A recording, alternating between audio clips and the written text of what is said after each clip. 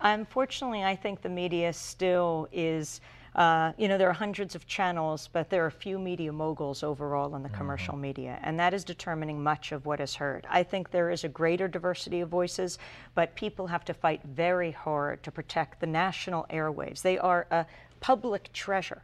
And, this land is your land, this land is our land. The public airwaves are a national treasure. They're not anyone's private property, and that's where the debates have to happen. And also network neutrality. The issue of the internet remaining open and free, not allowing the cable companies, the phone companies, to write the legislation that would privatize the internet. This kind of, it's a back and forth battle.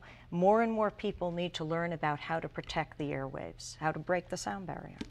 I think Amy Goodman is a national treasure herself. Always delighted to have her on this program. Her latest text is called Breaking the Sound Barrier. She is, of course, the host and EP of the program Democracy Now! Amy, good to see you as always. It's good to be with you, Tavis. My pleasure.